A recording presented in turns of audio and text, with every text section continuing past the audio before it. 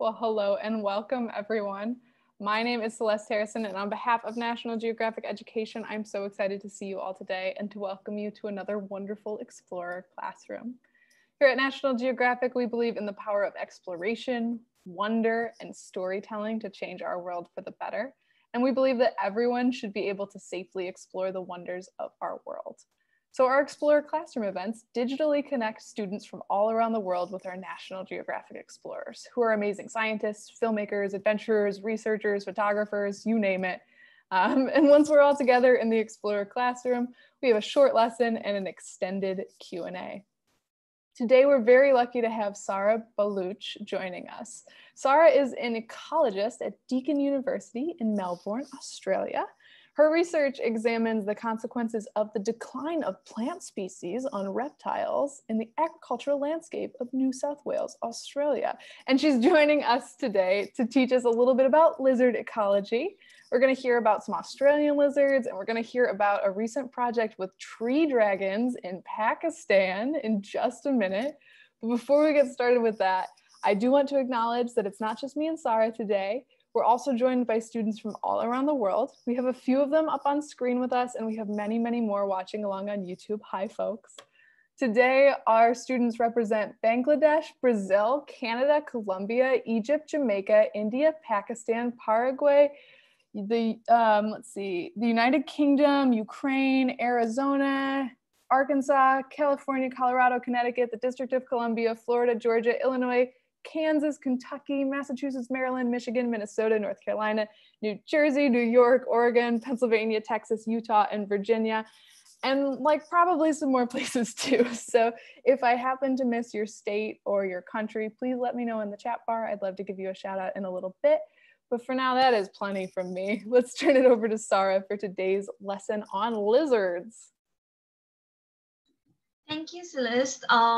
Super excited for this opportunity. I was looking forward. I've been following these classrooms lately throughout this quarantine period, and I really wanted to join you guys and talk about the lizards and some cool facts about the reptiles.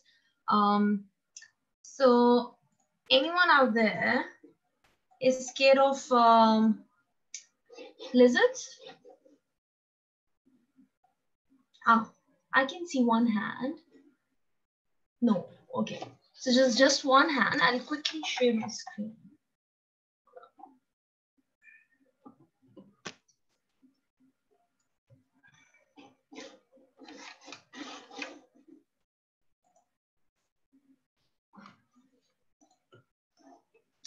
Cool.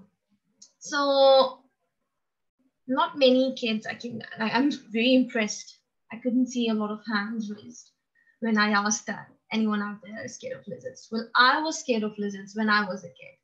Or you can say I had a phobia about lizards, which seems really strange that now I'm working on reptiles. And when I was a kid, I had a phobia about the lizards or reptiles in general. So there was a small journey from phobic to lizards to now handling the lizards. I was born and raised up in Pakistan. Now I'm based in Melbourne. I moved to Melbourne about 4 years ago for my PhD. So before that, there's some cultural reasons behind me being phobic to lizards. And I was more scared of, which is like very strange, but these small house geckos. I used to find them really creepy, and it's funny that every single time they used to fall on me, and I would just scream and run around the house and scream to my mother, "Oh, I got a lizard jumped on me," and make a big fuss about it.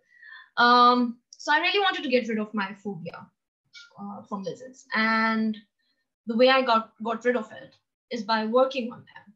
So I started working, I did my master's on reptiles, and I started working on snakes initially. And for the first time when I held a lizard in my hand, I started crying. I was like, how am I going to do that?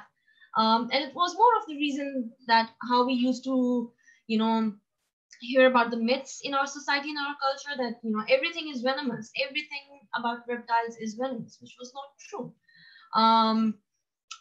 So from the journey of being scared and phobic to lizards, I started handling the lizards, and I felt great when I held them for the first time. They are like any other animals. They feel, for me, I feel that they feel affection as well. So whenever I hold lizards now, I pat them, and I've got a supervisor in my PhD who constantly tells me that you don't need to pat them on the head like a cat or a dog. But I feel that even the lizards feel affection at the same time, and we feel like every animal needs affection. So it's been a wonderful journey for me to get rid of my fear from lizards, to start working on the lizards. And while I was looking for opportunities to work on the lizards, I found Australia, which is also, Australian deserts are known as the land of lizards. So I found out like it's the great opportunity to move to Australia and to work on the reptiles. And they've got like enormous, beautiful species of reptiles out here. So the one I'm holding right now is a bearded dragon, and I'm going to share more facts about it in a bit. So as you can see, I flew from Pakistan to Australia 3 years back to start working on reptiles. Before, I did some small projects on reptiles and like snakes in general. So my journey started in Melbourne through Deakin University, and I started working in New South Wales.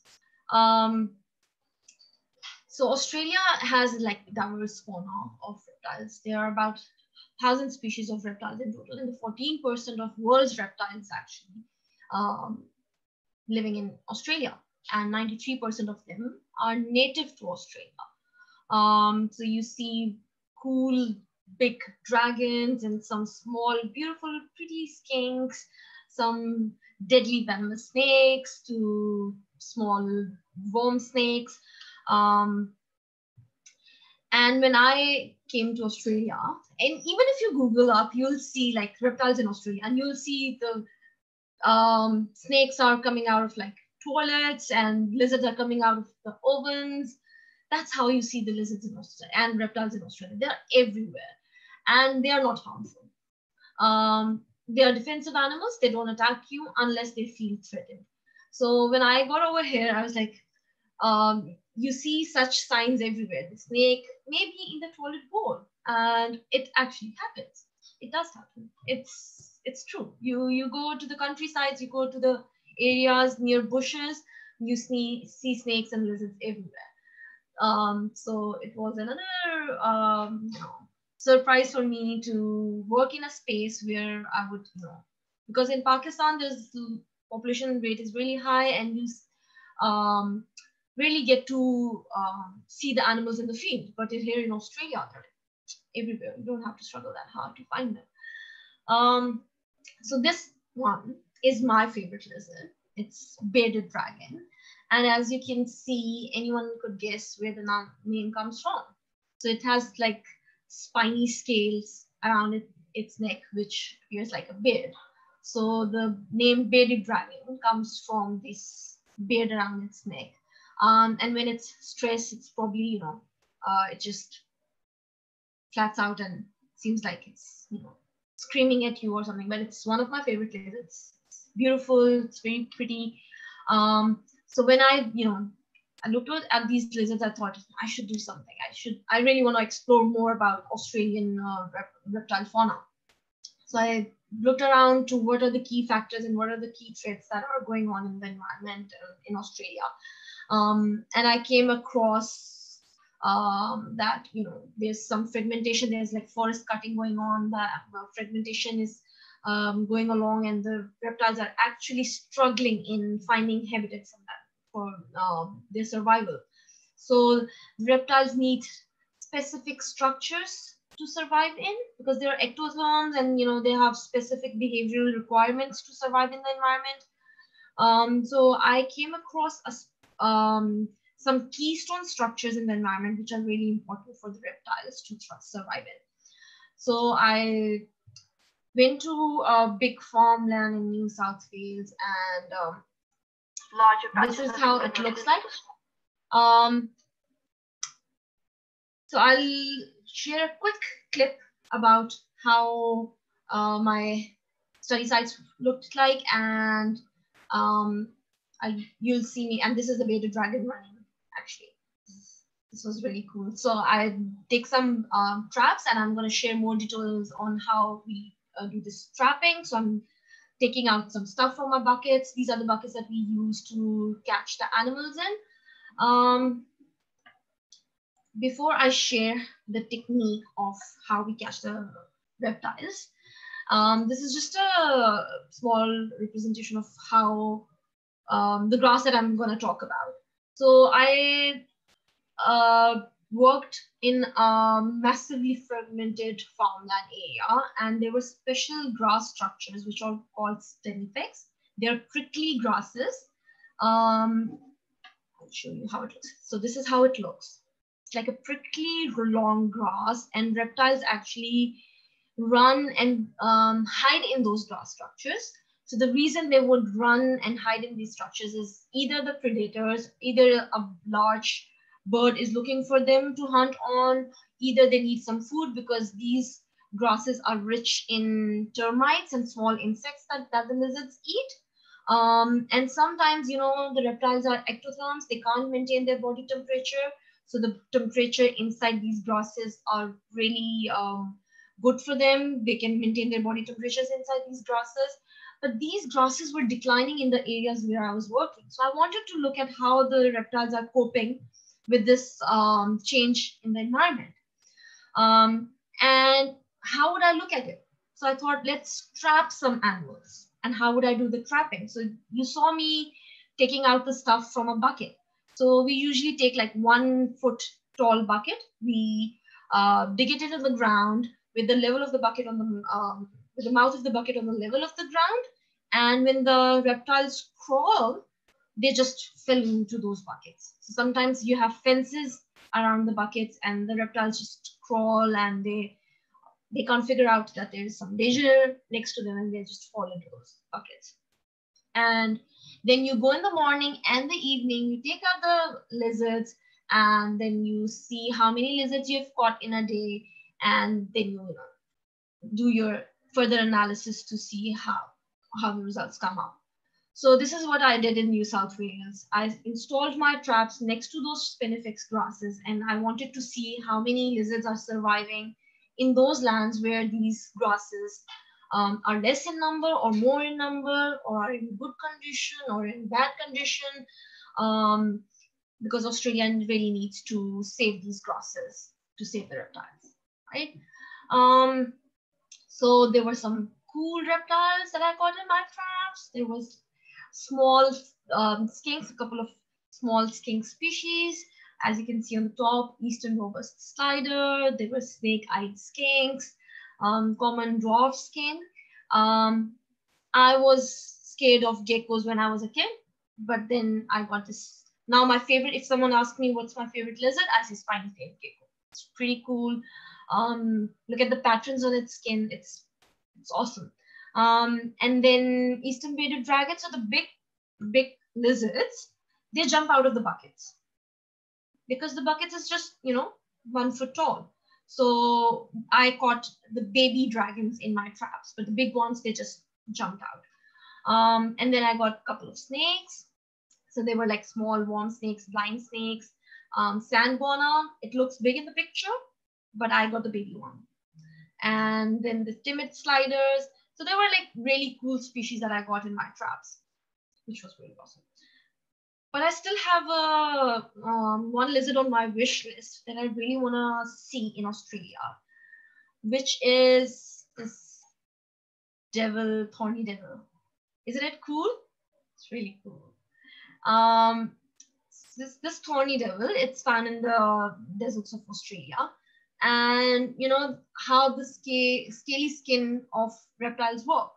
So they have this ability of they don't need a lot of water. So the Australian deserts are they have like very harsh climatic conditions. So they don't need a lot of water because they're, their skin is capable of penetrating a lot of water storage. And this is a really cool lizard. And I'm looking forward to spot it one day. Hold it in my hand. I don't know how because it's really thorny, but I'm going to do it. I don't know how. Another cool thing that I thought that I should share with you guys is that once we catch this, so I catch like once I install my traps and I catch like 100 of lizards, and then I release them back in the evening. But what if I catch the same lizards on the second day of trapping? Sometimes we do 5 days of trapping, sometimes we do 10 days of trapping. So how about like if I catch on the second day the same number of lizards? That would be a false data, right? So you know what I do? I mark them. And we've got like small injections with some fluorescent color in it, which is not harmful at all. And you don't have to inject all the way through it. It's just on the top of the skin. So you put you give lizards some points, and then you do batch marking. So if you've got like 50 lizards, you'll put some injection on the 0.1 or on the 0.2, and then, you know, there's some color in it. So if on this, and then you use an ultraviolet lamp to see the color of the lizard. So once you mark them, release them back on the second day. If you catch the same lizard, you bring them back to the field station and you check with the ultraviolet lamp, is it a new lizard or the old one? So I found it really cool technique to see if you catch the lizards again. Because, you know, for the scientists, they have to be really careful about their data. They don't have to, you know, mess it up by catching the same lizard again and again. So we have to make sure whatever we get in the trap is captured only once. If it captured twice, we don't include it in our data. So this was a really cool technique that I was introduced, how to mark the reptiles. Of course, you don't do it for the venomous snakes, but you do it for the small snakes or the non-venomous snakes. We usually don't handle venomous snakes. I'm not very good at handling venomous snakes, so I prefer to use my equipment to handle them and then just release them back. My research was all about just capturing them, counting them, and releasing them back. I didn't do any other procedures on them. So this was a very cool research that I did in Australia. And once I was introduced to a lot of techniques of research, I thought I should go back and do some research in my home country, which was like I had the opportunity and I contacted National Geographic and I thought, how about this project? We do it together. And they were like, yeah, that sounds super cool. And I went back to Pakistan for 6 months and I did another research for my PhD. So I'm going to share some details on how I did that. So I wanted to see how lizards move when there's so much fragmentation going on, because there are farmlands everywhere. Where's their habitat? How do they survive in nature when there's like not enough food for them, not enough shelter for them? So that led me do a research on this pretty tree dragon. So this small little fella, it's quite abundant in Pakistan, and I picked up some sites in the rural areas of Pakistan. You see this small gray thing on its back? This is a small transmitter. So this transmitter is used to track the movements, which was so cool. So what you do is that you put on a transmitter on the lizard. You have an antenna in your hand. This transmitter has a frequency on it, which matches with the antenna in your hand. And you have a receiver and you track the lizard. Once you put the tracker in it, you just get to see wherever it is. So the antenna beeps and you just follow wherever it's leading. And it was really hard because this lizard camouflages. It changes its color. So once it was on a tree, it was so hard for me to get on the top of the tree. But yeah, I started working on this lizard to see how it's surviving in those fragmented lands, because the agriculture and the farming going on in Pakistan is massive. It's really bad. And I wanted to see if there's anything left for these lizards, because they are really important for the environment. They are pest controllers. They have a lot of important roles, but you know, normally people are just like, oh, it's just a lizard. You know, it's not that important, or it's just a snake. It's venomous. It's harmful for the environment, but it's not. They have got a lot of ecological importance beyond what people think about them. So I went back and I started working with this lizard. So this is how those sites that I worked in. So I picked up some sites within agriculture, and then I went in the forest. On the boundary of the forest, there were a lot of lizards, and then within the forest, there were a lot of lizards. So I picked up some sites, and I started finding those lizards to put the trackers on. So I had a target of like catching 20, 25 lizards, and then I would track them on daily basis to see where they go. It's the same lizard that I showed you before. And that's how, when it changes its color, it looks like. So it changes its color to dark orange, red on the neck side, sometimes on the head. And usually the male lizards, they do it when they're looking for the female lizards during the breeding season, when they're looking for their mates, they do that. And when the one male is telling the other male that this is my house, this is my territory, don't come to my house. And you know, this is a sign of pushing the other lizard away. So these lizards camouflage, and it's pretty cool to see when they change their color. And it sometimes happened in front of me when I was approaching them to take my marks on where they are. So stress is another factor, that whenever they feel danger, they start changing their coloration. So that was really cool, and that's a very cool fact about them. So when I went back, I was like, I'm going to find some habitat for them. And this is what I came across. There were industries all over. There was farming going on. There were human settlements. I was like, where are the lizards living? There's no way they could survive in these kind of environments where they don't have enough food. And I really want to look into what sort of habitats they are stopping in and what sort of habitats they are living in.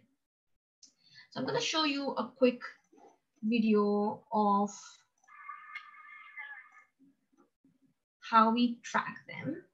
So once I put the transmitter on, we just used to release them back, and there they go. And the next step would be, I would have my antenna and receiver in my hand, and I would go out 3 times in a day to see how far do they go. So what at the spot where I release them, I would come after 3 hours or 4 hours to check if it's in the same area. Most of the times, they usually don't travel longer distances. So they would be like 10 meters away from the area of release or 20 meters. But there were some cool results where they traveled longer distances. So I'll share the next one with you. So once we get the points in our, once we spot them, we put the data in our phones, and we transfer the data into computer and some softwares that we use. And these softwares give us a result of maps, which shows these points where we track them. So these points that you see on the screen are the ones where we tracked the lizards. So these are number of locations when the lizards were retracked. And that was, so I tracked them for like 6 months, and that was the beginning of tracking. But you know what? By the end of the tracking, the lizards traveled all the way from croplands to the forest. And pretty obvious. They didn't have enough food. They didn't have enough shelter in the cropland, so they didn't want to go somewhere where they find enough shelter. And I spotted, like, it was so hard to spot them because they, how they changed their color. And usually the females were on the top of the trees. So the trees were really long, and my neck would start hurting if I would look up and try to locate the lizard if it's actually on the top of the tree or not. So there were some lizards which I spotted on the top of the tree. There were some which were hidden on the fence of the croplands. Some were in the middle of the bushes. But how that antenna works is that, it beeps louder when you are close to the lizard. So that's how I used to spot them. But it was really cool, and it was a fun activity and exhausting as well when I would stay at a place for 15 minutes and I couldn't spot them because they were camouflage. It was impossible to see them through the bushes. So this lizard, after that bearded dragon, this lizard is really close to my heart. I worked with it for 6 months, and it was such a wonderful experience for me to see how they survive. And yeah, so I'm working on my results for my PhD, but I realized that these lizards, they usually stop over at the boundary of the, so this lizard is now at in a hedge, hedge around the croplands where farmers usually grow extra grasses or flowers to mark the boundary of their cropland or a farm. And these lizards prefer to stay in those hedges and the boundaries because they find enough food over there. There's a lot of insects, and they are much less exposed to their predators as well. So I wanted to deliver this information to the local people as well, to tell them, you should grow some hedges around your cropland boundaries because there are lizards over there. And at the same time, to guide them that how lizards are important for their environment. So I wanted to see more lizards and more snakes. So I did an extra thing. I thought, let's install some traps, and I want to check if there are other species. And so I just quickly designed another project, and I said, let's see if there are more animals in the farmlands before they cut the crops, or after the crops are cut, how many animals are there. So we did some trapping, and I'm going to show you. So I had some really good volunteers who helped me out. We had like not very much good equipment to work with. So these fence that you can see in the video, when the lizards and the snakes crawl along these fences, that's how they fall into, because once they're running along the fence, they just quickly fall into the bucket. And after a few hours, we just take them up. So we did some trapping when the crops were standing, and we did some trapping after the crops were cut down to see were there any animals greater in number before the cutting happened or after the harvesting. And we got some really cool species of lizards over there as well. So the spotted barn gecko is the one that I was always scared of. And look, I'm holding that, which was such a good achievement for me that finally I'm over my phobia. And then we had this Bengal monitor lizard. It's a baby one because the bigger one, they just jump out. You see the blocks in my traps. These blocks are, because it gets really warm, reptiles come out in warm weather, and it's really, inside the trap, it gets really warm for them. So we put some pipes and blocks as a shelter for them, and otherwise they will just die with dryness and warm temperature. So we had strip grass, skink, and on the right top, this fat-tailed gecko. It's a very important lizard. Unfortunately, it's declining in Pakistan because illegal trade is happening. A lot of people are catching it and selling it for a few bucks. When I started my surveys in those areas, there were people who came up and told me, this lizard has already been extinct from the area, but it wasn't. I found it and I couldn't report it because there would people come up and start catching them and selling them. So this is what I'm looking forward to work in the future to save them and do something about the illegal trade that is happening. Part of my research involved interacting with kids like you. There's massive lack of awareness in these countries, in the third world and underdeveloped countries, where people are not aware of the ecological importance of the reptiles. So I wanted to go up and talk to the kids over there and tell them that, this is something you're not aware of, but it's never too late. And this is what we could do about it. Spread the awareness, go and talk to the people why reptiles are important for our environment. So I started some, small workshops in the schools. And on the top picture, there were some farmers' kids who were my little volunteers. They used to spot lizards for me. When I was drained and I was giving up on, I can't find the lizards, they would just come up and they would tell me, Sara, we found a lizard for you. And I would just go and catch the lizard from there. So I had amazing experience working with these kids because they were passionate like any other herpetologist, and I saw a ray of hope that how the future is in safe hands, because they realize that, yeah, it is important for environment, and it is something that we need to talk about. We need to tell people why reptiles are important for our environment and why we need to save them. And yeah, so yeah, this is me holding my little pillow. And I think we all know that it's a great saying that the greatness of a nation can be judged by the way its animals are treated. And I hope to see in future that my country, Australia, I feel is already doing really well. When I approach the younger generation over here, they're pretty much aware of why reptile, and they really look after their reptiles. But for the developing countries, it's a bit harder, and we need to work more on spreading information over there. That was the aim of my project, and I'm glad that I collaborated with National Geographic for that. So yeah, they need to be loved too, like all of us. There's nothing to be shy about if you're scared of lizards and we find them creepy and all that. I shared my story that I was phobic to them. But they are like any other animals. They need to be saved. They need our love and affection and attention on top of it. So I hope you enjoyed it. Sara, that was awesome. So many amazing lizards, so many cool ways of tracking and trapping and releasing them.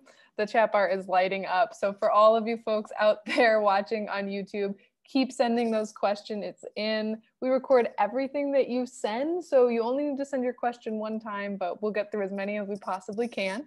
And our first question today is going to come to us from an on-screen student.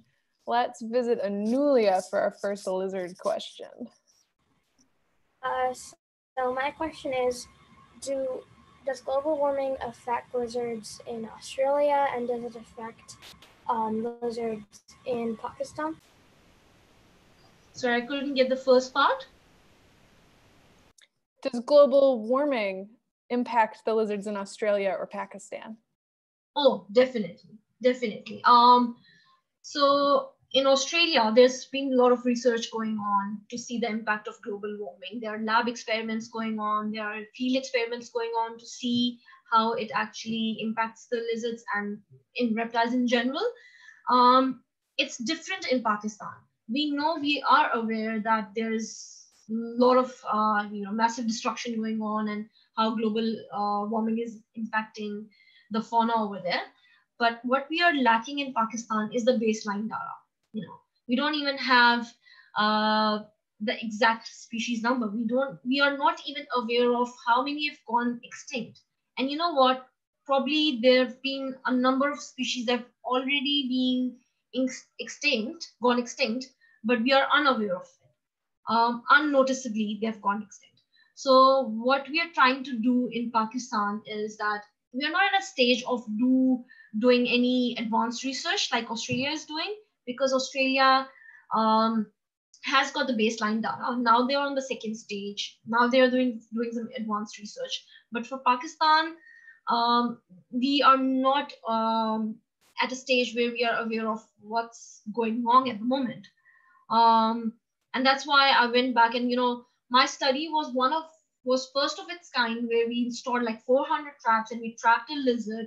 And it was something that happened for the first time, because there are a lot of factors, lack of funding and stuff. But we are aware that global warming is actually affecting a lot of species over there. But in Australia, yes, there's a lot of research going on. We do lab experiments on looking at their respond to different temperatures. And sometimes when we work in the field, my research was kind of a part of it, because how fragmentation is just cutting down the forest, and this cutting down the forest is reducing the keystone structures that are required by lizards. So yeah, on a massive scale, reptiles are being affected by it. Well, the chat bar is now just full of people screaming, "Save the lizards." So I hope that you'll have more help shortly. And we had so many questions earlier, Sara, when you were showing us how you tag and track lizards day over day when you're sampling. Folks were wondering if the lizard was actually purple or if that was a UV light. Can you clear that up for us? The color? Mm-hmm. Yeah, the lizard looked kind of purple when you put 6 different dots on it. Okay, so the fluorescent color could be, I used the yellow color, but it looked purple because I was holding an ultraviolet lamp over it. So it's hard.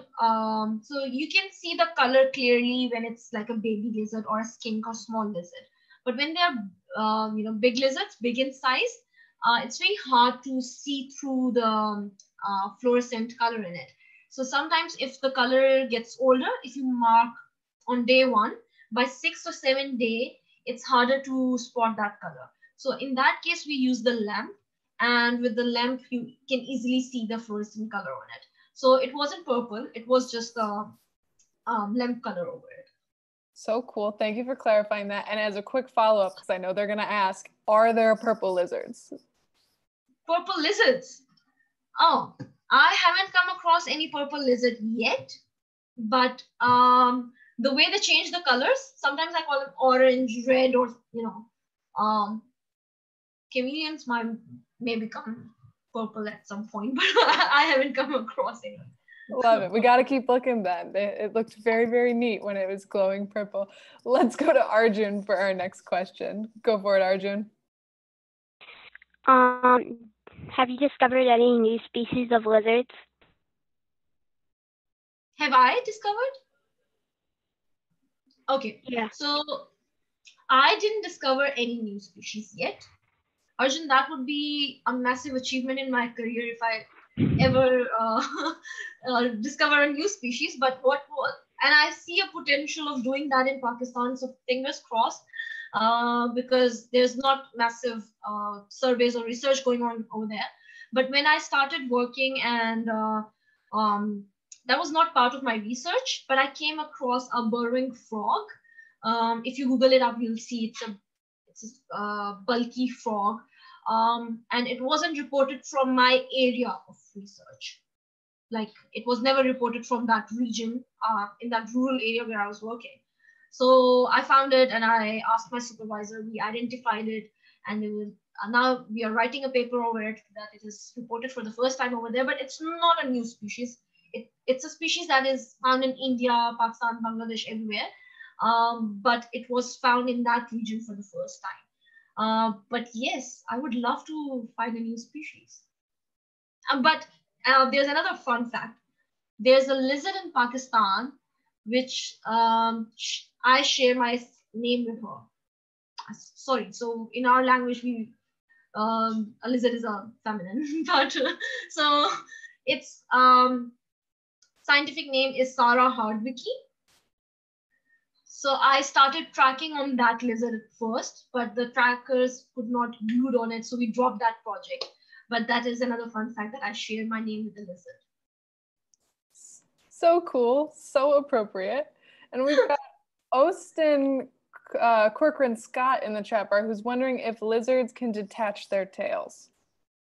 Yeah, so this is found in geckos, and it's a defensive mechanism against the predators. So they drop their tails, and that happened to me, to an experienced person like me, a lot of times. So when I used to get a gecko in my trap, I would see that, oh, I got the lizard now. And when I would take my hand out, it was the tail, it wasn't the lizard. And they would just, eventually I would get the lizard. But this is a defensive mechanism where they drop their tails and they regenerate them later on, which is really cool. But the big lizards, the dragons, they can't do it. So I've seen this in small skinks. So the pictures that I showed you from Australia, almost all of those skinks could do it. Cool. Well, let's take our next question from Brianna. Go for it, Brianna. What do you love most about your job? What do I love most about my job? Yeah. Oh, lot of things. Lot of things. But where do I start from? Nature is what I love most, and which is the utmost need of the time that we are, going through massive destruction in our environment. And the reason I love my job is that we really need to save the earth. And when I go out in the nature and I feel the nature, it gives me such a pleasure that how beautiful it is. And at the same time, I feel a little bit stressed that we are not looking after it the way we should have. So first factor is that I love nature. Second, I love animals. I love interacting with them. I love holding them. I love seeing them running in the forest, in the bushes. And the third factor, which is the topmost factor, is that I love interacting with you guys. So what I love about my job is that when I work with kids and I tell them that, I share my experiences and I share my work with them, and they feel, I hope they feel inspired in some way, or they, I somehow help in their knowledge. And, if they feel motivated that they're gonna, in the future, they're gonna do something about the environment and for the animal conservation. So this is another thing that you must have seen the pictures that I shared, that how I was around the kids all the time. So this is another thing that I love about my job, to spread awareness in the future generation as well. And it was a lovely question. Thank you. It was a really lovely question. And let's get another lovely question. Let's go to Anian in Chile. Go for it, folks. Have you ever met a Komodo dragon? Of course not. I am so, you shouldn't have asked this. This makes me feel so desperate to go out and start looking for them. One day, Nayan, I'm hoping for that. And I really want to work on Komodo dragon, but it's not out here and it's not in Pakistan. So I have to finish my PhD and go out and, work in those areas where I can find them. But it's really cool and it's beautiful, and that's a dream. So I've got two dreams. I've got a dream of working on crocodiles, which I can work in Australia. Even if I go back to Pakistan, I can work over there as well. And Komodo dragon. Awesome. Well, way back when you showed us that picture of the bearded dragon looking right at us, we got a lot of questions about the bumps around its mouth and about its teeth. So can you tell us a little bit about what sort of the bumpiness is, and maybe a little bit about lizard teeth, if you know anything about that? So in the first picture, when I was holding it, it was the same lizard, but it had nothing around its neck. But in the second picture, it was all flared around like with.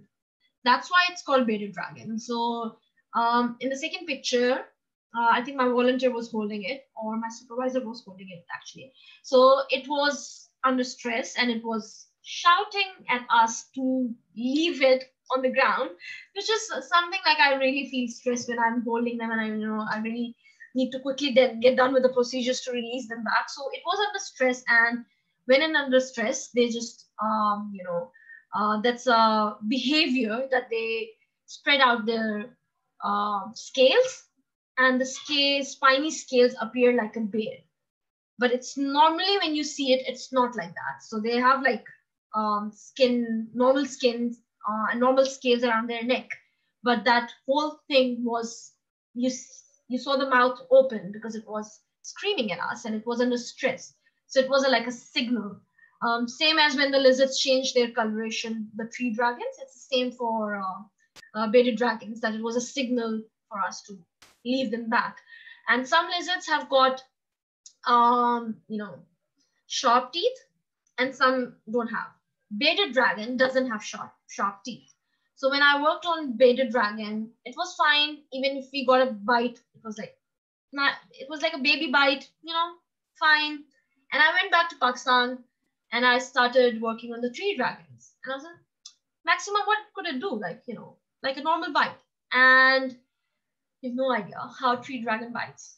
They are aggressive. They are super aggressive. And I like my supervisor, when he held it for the first time. So my volunteers were all Pakistanis and they were telling, my supervisor was Australian. So they were telling him, so you have to be careful. Pakistani lizards are different. They are not like Australian. And he was like, I have got enough experience in holding the lizards. And when he held it for the first time, he got a bite on his thumb and the blood just came out like anything. So yes, some lizards have got really sharp teeth, and it also, lizards have adaptation on the kind of feed they have. So some lizards eat insects and some are just, fruit eating or something like that. So it adapts with their feeding habit. So cool. What a great lesson about always listening to local knowledge. Yes. And also you mentioned that it was screaming at you. You may not be able to, but could you try and make the noise that a bearded dragon makes when it screams at you? I'm not sure, but we may just have to Google it and find it on YouTube somewhere. But yeah, not about the bearded dragon, but there are other lizards, especially gecko. They make some little noises like when a cat screams or a baby screams, not like meow or anything, but like a very sharp, small sound that it looks like a baby is screaming. And I was holding a gecko and it was like crying like a baby.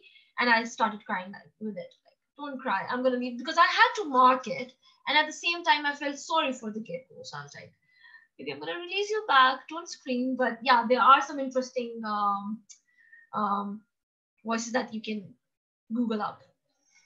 Well, I know that all of our students now have their Wikipedia tangent for the rest of the day. I can't wait to Google about what lizard screams sound like. And let's visit Hadley for a question before we end for the day. Okay, what can we do to help the lizards in our local communities? So because talking about my experience, I've worked in the farmlands. And for me, the local community was about educating the farmers to leave some habitat patches where the lizards could survive. If you would grow crops throughout the area, there would be nothing left for the lizards to survive in. So for me in Pakistan, the croplands having some boundary structures around them was helpful. Wildlife friendly agriculture is a term that a lot of people use now. So agriculture, how it goes with the wildlife, they can still grow their crops, but if they would leave some patches for our animals, that is how we both can collaborate, how scientists and the farmers can collaborate at the same time. So we don't have to end up in an argument that the farmers are doing the wrong thing. They have to make money for their livelihood, especially in the developed countries. So the way we could help the community and the animals at the same time is that educate them that grow your crops, but please leave some habitat patches for our lizards so they can survive. And at the same time, same in Australia. In Australia, you see some linear strips. The farmlands are huge, massive, and they leave some linear strips like patches for the reptiles to survive in. So over here, I didn't feel that need to educate the local community. But yes, in Pakistan, it was really hard to go and talk to the community, because the next question you would get was like, we have to make money. And I said, no one is stopping you to grow your crops, but there's a sustainable way to do that. And they agreed. So we had some workshops with the farmers as well, and they agreed at the end of the day. They realized that yes, we can still help environment, but at the same time, we can make money for ourselves as well. That's Hope amazing. that answers your question. Yeah, I think so. And we always end with the same question, Sara. Do you have any advice for the young explorers out there watching today?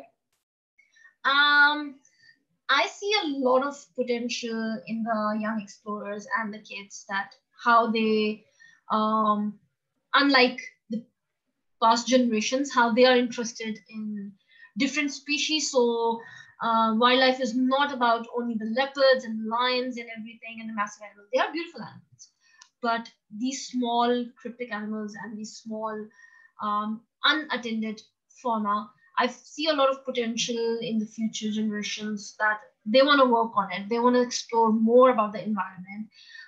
So I would just, they're already doing really well. I feel they are genius. They are, if I've shared my story, I was really bad at handling the animals and everything. But now I see, when I see the kids around me, they are very comfortable with holding the animals. They are not scared of the animals. And they know the importance of, ecological importance of animals. So yeah, keep going. And I hope that, and I really believe that future is in safe hands. Totally. And do you have a favorite lizard fact we could end on today? My favorite lizard fact. Well, it's how they change the color. Because I've experienced it myself, and I've seen it from going from brown color to completely red spots. It was really beautiful. So how under the stress and how under different environment conditions they change their color, it's just so lovely. And I hope these all kids get to see it someday in their backyards, lizards changing their colors. I hope so too. But students, if you can't find one in your backyard, find one on YouTube. Have one more thing to Google this afternoon. To everyone out there watching, thank you so much. We're so happy to be with you today. You can check out Explorer Classroom and many, many more free educational resources at natgeoed.org. I hope to see you right back here tomorrow, same time, same place. We're going to be looking at bees and cracking open a beehive to explore what's in there. But for now, it's time to tell Sara goodbye. Let's turn on everybody's microphones nice and loud before we sign off and tell her goodbye and thank you. Ready? Bye. Thank you. Thank you. Bye.